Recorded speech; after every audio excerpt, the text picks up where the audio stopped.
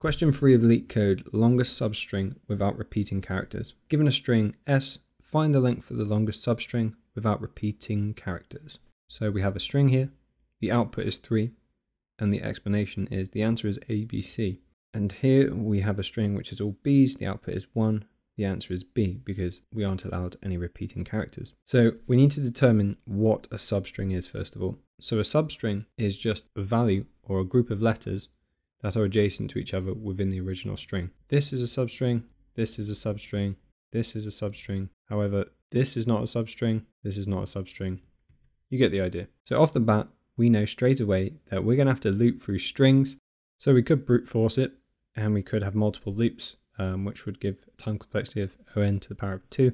But we want to make this as efficient as possible. So firstly, in order to see whether we've visited certain values within the string, we can use a set. So a set is a data structure that allows for constant lookup, and what we'll use is we'll use a slide-in window technique. So we'll have a left pointer, a right pointer. This way, we only need to loop through this once, so we can keep the time complexity relatively small on this. So let's walk through how this slide-in window approach will work.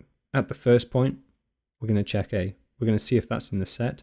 If it's not, we're going to add it to the set, and then we need to update the longest substring variable. So this will begin as 0, and what we're going to do is we're going to say the longest substring is equal to the max between the longest and set.size. We've looked at the first value, we've added it to the set, we update the longest because the longest will be the maximum between longest, which is 0, and set.size, which is currently 1. So we can update that to 1. We can move the right pointer over, so right moves here. We add B to the set, we update longest to 2, we move right along. We add C to the set, we update longest to 3, we move right along. Now we've reached A. A is in the set. So what do we do here? Well, you would think we could just delete A from the set. But say for example, so with this, we'll add P to the set, we'll increment the longest by 1, we'll add W to the set, increment longest, then we get to the second W. So if we just delete W from the set, what's going to happen here? And say we add W again here, we're still going to be including P here. So this value plus this value is no longer a substring because they aren't adjacent to one another. So what we need to do in this instance is just delete the letter at the left pointer and then increment the left pointer to here. So that will remove A from the set. Then we can begin this loop again. So we've got B, C, and A. So the right pointer is on A. Is A in the set? No, it's not. So we can add it into the set. We can check against the longest. So we have 3 and 3, so that can stay the same. And now we can increment the right pointer and it's reset. So we have B here and we have B here. So B is already in the set. What do? Well, we delete the letter at the left pointer and then we increment the left pointer by 1. So we remove B from the set, increment the left pointer, and then carry on with the loop. At this point, B is not in the set, so we can add it into the set. We can check against the longest. They're still the same, so we can increment the right pointer. So right moves here. C is now in the set. We delete it from the set. We move the left pointer over, and we start again. So we check, is C in the set? No, C is not in the set. We add it into the set. We compare it with the longest. They're both the same. We move the right pointer forward. Now we check here. Is B in the set? Yes, B is in the set. So we need to delete the value at the left pointer. So A can be removed from the set. We need to increment the left pointer, and then we need to repeat the process.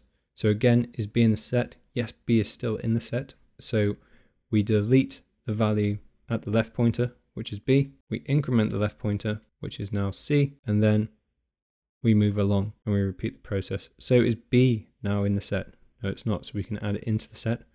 We can compare it to the longest. 2 is smaller than 3, so we increment right pointer again. We add another B.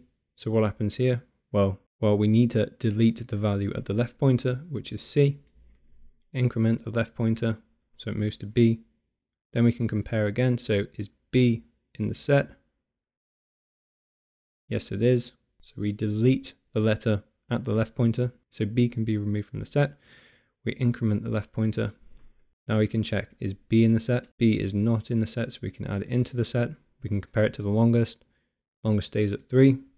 Now we move right, and this is now out of bounds. So we've covered the entire string.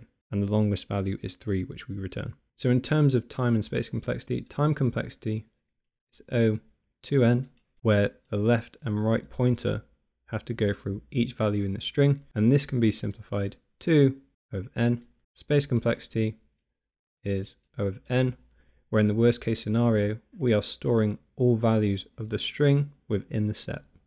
So let's begin by creating the longest string variable, which we'll set as 0. Let's create the new set.